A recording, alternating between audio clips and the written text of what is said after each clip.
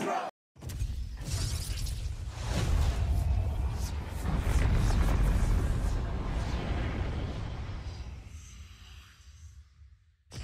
right, so we're here at the Coliseum in Richmond, Virginia, because Trump is in town, and also we're kind of here, kind of like in restaurants. You see the White Walkers are converging, right? The socialist zombie horde is here. So as night watchmen of Richmond, right, wardens of River City, we're gonna have to go check it out and see that things don't go out of hand, and to kind of assess and document the situation. So, you guys ready for this? Yeah. Yeah. We're all gonna die.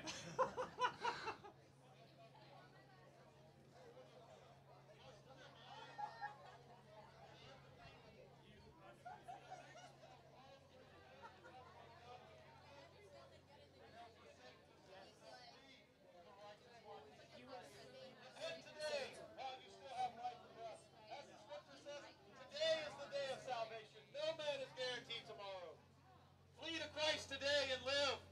In Him there is hope. In Him there is peace. In Him there is salvation. In Him, in Christ alone, you can be made right with your Creator. Flee to Christ today and live. So here at the Coliseum, I agree with the sentiment of the message. Fuck Trump and a lot of the stuff that he stands for, right? And what are your thoughts on Trump yourself? You know, I really think that a lot of people are buying into what he's saying. In the end, I feel it's not going to be any different than any other politician. People like to think that he's some independent guy, when really he has a lot of strong political ties dating back to, you know, when he was in business, buying off politicians, paying for access. I think it's just going to be more of the same. I don't think it's going to be anything different, except he's tapping into a segment of the population that a lot of people, how can I say this, thinks is American, when it really has a lot of racist undertones and bigotry. So, yeah, I think that's really pretty much his whole thing. Right, right. Yeah, I see it more as a bread and circus show at this point. Right, exactly. And like you were mentioning earlier, it's like, it sounds like every other kind of politician out there. Mm-hmm. Yeah, I agree. You ever seen the movie Idiocracy? No, No, but all right, I've you heard, guys have to. Yes, I've like, heard it's pretty much, this is the reincarnate. real life version of it. And it really is just hard to believe, you know, when you watch what he says and, you know, you look at his speeches, that he's really not saying anything. Right. You know, most recently going after that judge because of his heritage, saying that he would be unbiased. I mean, or they would be biased. It's, you know, it's pretty disgusting. And, yeah, I don't think he would do anything really better or worse for this country than people who have been, other than, you know, creating a bigger social divide than there already is. Right. What do you think about, so we see time and time again all of these empty promises from politicians, right? Obama, empty promises for him too. Right. Like at the beginning, he was like, I'm going to close Git Bay. Never happened, right? No, yeah. The wars are going to end. More wars continued, right? So I see then, after being tricked so many times, why don't we do option C? None of the above. That's what I saw someone Right. with nobody 16. Nobody's 16. And that is exactly what I'm thinking. But I honestly don't know who I don't even know who to vote for. Yeah, that's the thing. It's like, look, I think we're done with this, thinking that Yeah. politicians are our saviors. Right. They're going to come here and fix these problems, fix the mess here, Yeah. when they only continue to make it worse and worse Right. and worse. Right. And I mean, what was Obama's slogan in 2008? It was hope and change. Hope and change, And yeah. what's happened? And I mean, where are we now? Right. And now here comes Donald Trump. I mean, a more extreme message of Right, that, right. but Make America great again. Yeah, it's the I don't same remember thing. the last time it was ever great. Yeah, yeah. Right. So I think we're kind of done with the messages. We're kind of done. I would say I'm done with politicians telling me about these fake stuff. Yes. So maybe I'm not going to vote anyone. Honestly, that's what I'm considering too. Right. I mean, how many times do we have to go through this before we realize that they're all the same? Right, it's like Yeah. that Charlie Brown where like she's holding the football. Well, like this time, this is it's it. gonna Trust me, happen. this is it. Yeah. It's gonna Yeah. happen. And really, nothing's going to change until you get money out of politics. And that's never going to happen because the people who make the laws are the people that benefit from having the money in the politics. Right. So it's pretty much just a vicious circle. Right.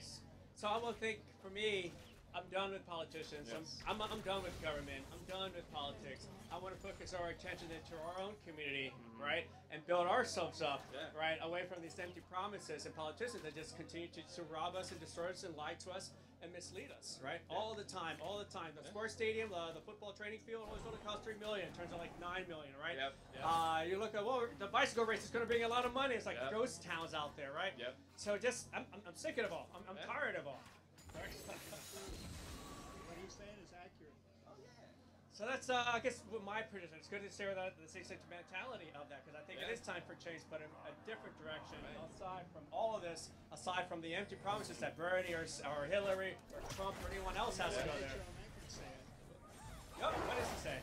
You know who? Yes, Joe Mencken? yes, Baltimore writer. Democracy is the pathetic belief in the collective wisdom of individual ignorance. I agree. You know, he has a library in Baltimore. Opens only one time a year. And I love to check it out. I need to check it out. But yeah, thanks for coming up. But that's my prediction. I think it's time for real change, a different direction that we've never done before, and not compromise our principles for politics. Exactly. Right. So yeah, thanks for coming up, buddy. Keep it up, man. I have Who's one this guy? solution for the inequality in wage rates. Real simple, and we can do it fairly quickly, right? Unions. The women that work next to me in the union that I belong to make exactly the same thing that I make. They get exactly the same benefits I get. They have the same representation in the union by union representatives as I do. There's no inequality. Well, you would say unions, though, would have to be voluntary, though, right? Because there's a lot of unions that Listen to him. that people who try to go in there and they kind of push you, right? And in a way, kind of intimidate you into signing up, right? It would have to be voluntary. You can't say that if I'm going to work here, I have to give up my money for this union, right? Okay. Now, see, this is where people gets kind of lost in that. Okay. I'm just asking. It would have to be voluntary, right? Right. Voluntary Okay, is fine. Yeah. Because that's what I did. I voluntarily did it. I voluntarily signed up, right? Went to school. They paid for school for me, right? And in a contract that I signed was, being as they paid for my 5 years of school, that I have to not compete with them for 5 years. I can either join up with them and work and get the benefits that I had went to school for and use that knowledge to bring up the union, or I can choose not to. What union were you part of? The IBEW, International Brotherhood of Electrical Workers. Electrical Works? Yes. Okay. All right. And I was able to then decide without pressure from anyone, right, to either continue with the union and work at a higher wage rate, better benefits, representation when I needed, where the corporate hierarchy wouldn't be getting all of my money. Sure. Let me ask you, what about those that still want to compete in the same field, but want to trade their services and labor at a lower rate? Was that permissible in your union? Well, no, because you Why? end up working for a contract.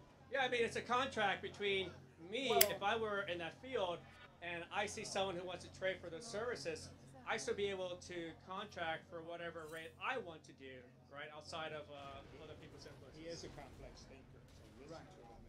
Now, see, I understand what you're saying. Yes. All right, but like anywhere else, if you go to Kmart, let's just say, Yeah. and you fill out an application, okay, and they say they're going to pay you 10 cents above minimum wage, right, and you go ahead and you do that, right, and the person next to you comes in, fills out an application, and the person likes them better because maybe they associate with them better. They have a similar look, let's say, right? And they say, well, I'm going to give you $9 an hour instead of $7.35, Sure. right? That would not be equal. Well, I mean, that's not equal. That's not equal because you came in before I did, right? And he gave you 10 cents above minimum wage.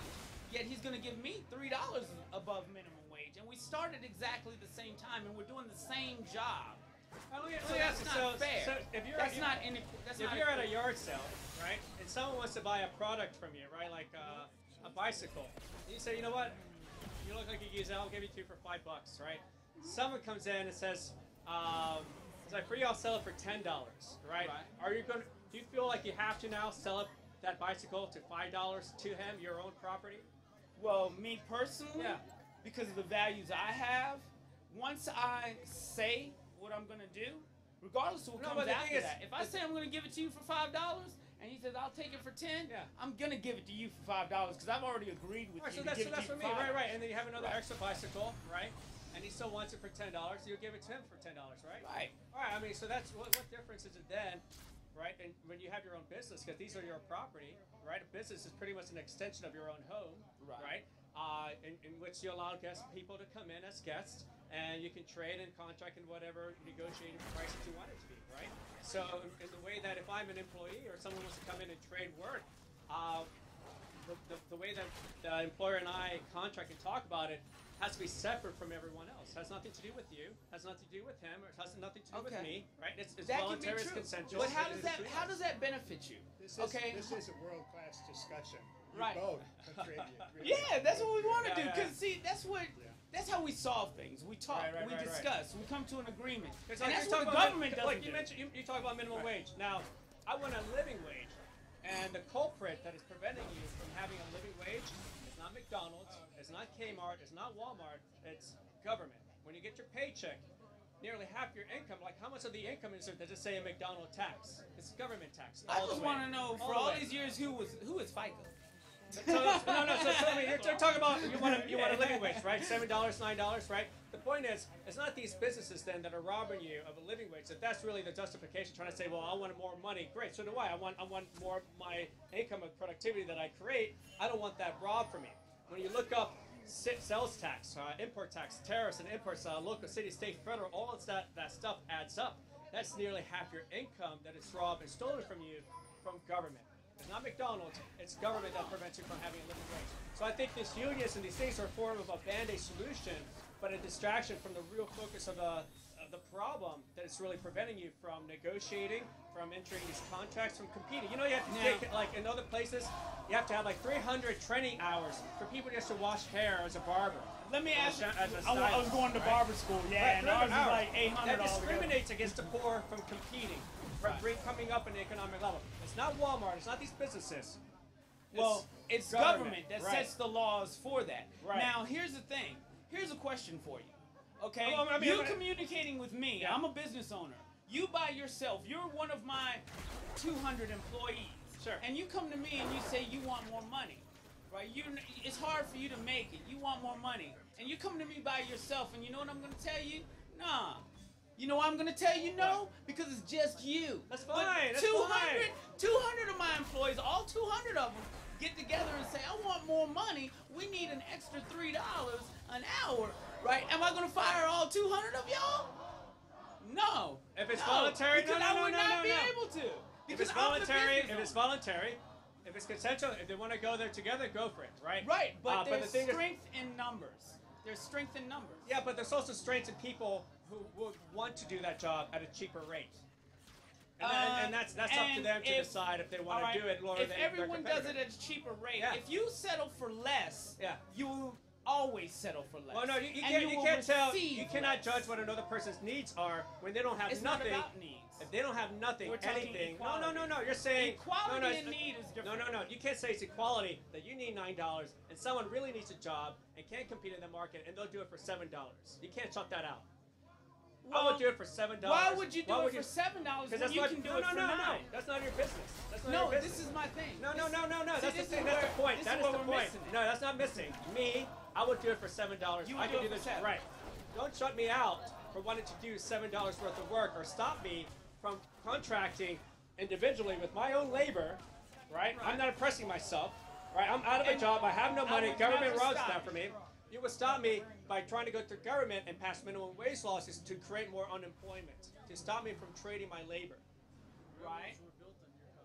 Say again? The railroads were built on your concept. The railroads? Someone would do it for cheaper. Yeah, I mean, let the market create the competition of people to do There's that. always Absolutely. someone that'll do it for Chinese, cheaper. Chinese. A lot, yeah, and these are built. These are great, right? But there's always someone that'll do it for cheaper. I agree Perfect, with you. yeah. All right. Let that but occur if you're a naturally. business owner, wouldn't you rather pay the least amount you could to everybody that's working for you. If I could get away with paying you $3 an hour as a business owner, and I can profit an extra 70, 80,000 just off of you, if I do that, if I can find 50 people that take $3 an hour, right, because they have to work, You know what the bigger issue right, is? then I'm going to be making that much more Actually, money. not really. Not really. You don't have a right to profit. The thing is, Why don't when I there- have a right because to the thing profit? is, when there's, you don't have a right to other people's money in their wallets and how they spend. Now the thing is, when there's market But competition. if I'm not giving you the money, No, that doesn't matter. You don't have to, because when there's If market you're working for it, competition, I don't give it when to there's you. market competition, you're not the only person out there. This other person wants to retain employees, so there's a medium ground that things come to an equilibrium. And it's like, I can't pay you too much less, otherwise you're going to quit and go work for someone else who's going to pay you $1 more, right? And it's going to cost you more to retrain, to get you up to speed, to give you the skills in there, right? So there's a medium. You really can't say, I'm going to pay you $3. There's a medium in there, an equilibrium, in which you can't pay too high and too low, and otherwise someone else will pay in that price and you'll lose out, and you'll just go bankrupt. all right, now here's a question for you. That's just a bad All right. marketing and business plan. There's a lot of states, right, that are union states. A lot of their labor forces and all are strictly union, okay? And those states have real low unemployment rates. They make higher wages. The economy tends to do a little bit better because everyone's represented. And the pay is good. Now, if I'm going to settle for less pay to compete in that market, that's fine. That would be my choice, and I wouldn't stop anyone from choosing that. Okay. Yet, after you do that, right? You can't, when the cost of living rises an extra 70 cents, 80 cents. Why does it rise? Right? Whatever reason the government chooses to Taxes, raise again, the alright. cost of living. Yeah, so When again, that does happen, Yeah. and you've settled for less, Yeah. right? And you end up in a bad spot, because let me tell you, brother, right? There was times not too long ago during that recession time where I was homeless. I had two of my boys with me, and I was homeless. We went to a shelter. You know what I'm saying? Because of a recession, because of what a government had set Yeah, up. my family lost a house to that too. So Yeah, I get you to know, understand. so I have then- a lot of people, families and Right. friends that got affected by that. But the Right, problem is got that affected. that But was affected by afterwards, government by that- lowering standards. That was not the market. That was not businesses. That was not But if- anyone else outside of that. If Now- we band together and we don't allow government to lower the standards, to play with us, to increase taxes all the time, to do things just to harm. Right. You your, know- your money is another way that they do that. You can't Right. stop that. The only way to stop it, the only way to have real economic freedom, the only way to have real living Barter? wage, to abolish that organization that seeks to impoverish you and keep you down and limit your economic Oh, yeah. freedom. That is government. They That do is that. government. That was their to intent. get rid of these politicians outside of our lives, and that the only jobs that they have is to steal from you as a business, to take the productivity and value that you create to sustain their lifestyle of robbing peaceful people. Yeah. Right? So that's the solution. The thing is, We're thing is, together on the government. Alright, so- Neither so- one of us alright, like the there you go, government, there you right? go. But we just see different ways Right now. to get there. But and so for me, I don't want to go after putting fingers on the dam, because that's going to come down. I want to get rid of the problem once and for all, so my future children and the future generations don't have to contend with that when the matrix reboots itself, and then we had this moment and chance to get rid of it and have real economic freedom in our lifetime. No more taxation, no more theft, no more restrictions on how we can trade with one another, right? No more laws that discriminate against the impoverished to compete, right? Permits and licenses discriminate against the educated poor. That's Right? true. No more monopoly currency, no more fiat currency, right? Real value, real currency, Bitcoin's an alternative. A lot of things that we can do, voluntary and consensual, respect for property rights, respect for self-ownership, right? And it's any time like in that kind of market, this is your shirt, that's your body, this is your land, that's your money. Government, on the other hand, says that's not your land because eminent domain, like Trump has used oftentimes, right? Government will say that's not your house because of property taxes. And many places they take your home and put a lien on it and bankrupt you if you don't pay your property tax and you're homeless. That's how government creates the homeless. Essentially, with government, we never own anything. Right? Now, yeah, government owns you. We are tax we never own slaves anything. to the government. So, Absolutely, you know. absolutely. You know, I Own feel. your house and miss a house tax payment. Yeah, Right. you know, you won't own your house anymore if you miss a tax Right. on a So it's house never that been you've your paid house. for. Right. So it was never your house. Right. So that's the solution I want to bring about. I want real freedom in my lifetime. I don't want pieces of crumbs here and there, right? I don't want to lower some of this restrictions on my life. I want to abolish all the restrictions and finally be free, be able to say, this is my land, this is my house, this is my body, right? And the only way to do that, though, is to go against the very organization that seeks to continue to oppress you and enslave you, and that is government. It will always be there. And it will always be there if you continue to support it. If you always be there if you compromise your principles for politics. If you continue to vote and say a politician is going to come and save you, that is why it was always going to be there. I'll say it'll be there because it started way back when, right? And the Greeks and all decided to make money. The world's been enslaved for a long time. Things like that. It's not about money. We're enslaved by the governments then, Yeah, continuing it's been a long and time. progressing onto now. And it's never worked. And their main tool is the money. No, the main tool is people voting. People vote away the principles. It's the illusion that you will achieve freedom through politics. That's how the whole thing is kept alive. For if you continue to think that politics is going to set you free, that's what they want you to do. That's why they want you to participate. That's why they want you to still continue to advocate for government, because they want you to keep up the illusion that the only way to achieve freedom is through Trump, is through Hillary, is through strangers who will dictate and run your life. How about we try something once and for all that no one can tell you how to live your life, no one can tell you how best to run your body, your life, your business, or your money, right?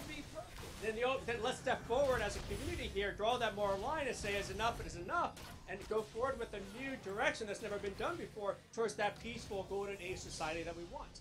Let's reject and turn our backs towards something that's never worked in all of history. Politics has never set anyone free. Government has never set anyone free. Why keep going through that insanity and hitting our heads against that brick wall over and over again, thinking something is going to change finally? Well, you said it. Yeah. Insanity. Yeah, it is. Continuously doing something over and over again, expecting a different result. Right. We can't get it.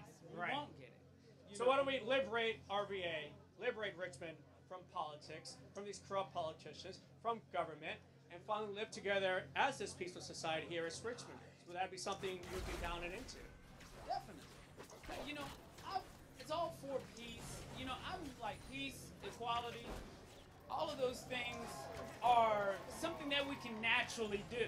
Right. But over these past few weeks and months and, throughout my life, I've had different thoughts, right? And if we're born and one of the first things we learn is how to separate, we won't have equality, we won't have peace, Right. we won't have anything. Because they tell you when you're little, match the blocks, put all the green ones, all the red ones. Yeah. So we've been taught to separate. So the government separates themselves from the regular people. Of course. The regular people separate themselves even into smaller groups. That's government dividing. The rich Yeah. from, and the poor and the middle class. Everyone separates themselves. If we can't get ourselves together and stop that separation that begins before kindergarten, then we won't be able to get together to change what we need in the government. I'm Cal. I'm John. Pleasure. Nice to meet pleasure. you, man. Let me give you a flyer. Can you hold this for a second? Sure. Here today reporting. Nice. This is the organization we're with, Liberate RVA. Right. And that's kind of the direction we want to grow and build towards. We want to build something that's never been done before that actually has respect for property rights, respect for self-ownership, respect for rules that we give explicit consent to, right? Create real contracts, so you have your real name on there.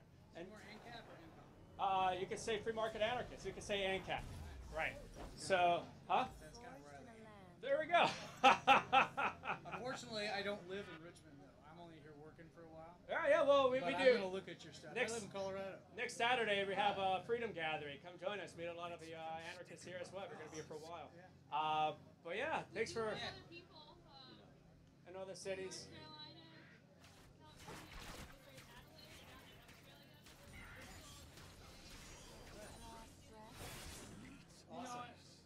We need to talk. We need to talk about Yeah, it. because I want to start a new YouTube thing. Yeah. And it's going to be like my opinions, and I love the debate. Cool, yeah. Here's my card. Give me a call. Yeah, you gave me one. No, well, that's my personal business card. Oh, personal? Yeah. All right, that'll work. And we might can do some Let's things. do it. Let's do it. Let's do it.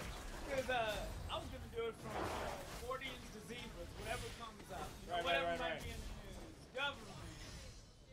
Yeah, let's do it. We can do one, get it started, and I'm just going to try to spread it to everybody. Right. All Love it. different types of opinions and things of that nature, and also do something fun a couple Let's times. do this. All Nice, right. Cal. I'll Thanks for talk coming with out. you, man. Yeah. All right, this is great. So yeah, anarchists. Yes. Beautiful. Yeah, I'm more of an ANCAP. Yeah, property rights, voluntary I think exchange, that we right? can rule ourselves better than anyone else. Who can tell you how better to rule yourself? No one. Only you. The only higher authority in the world to tell you to dictate that is And the yourself. older I get, the less I like it. Beautiful. So what brings you here to Richmond? I actually work across the country at different hospitals. Nice. So I've been here since March. Morris, wow, okay, man, we should have been catching up than earlier. Oh, yeah. The organization we're with is LoLbertarian. Right. So it's a free market anarchist organization. So yeah, synonymous with anarcho-capitalism, synonymous with voluntarism, agorism. We launched this in 2012, and just building that slice of anarchistan here in Richmond until we're finally I'm more of the fact I would consider myself ultimately an anarchist. Yes. But if we, in the meantime, have to have some sort of government, which I don't think we do, we need more liberties for freedom. Well, I guess that's. I don't want this whole. Right. But all right. So that's.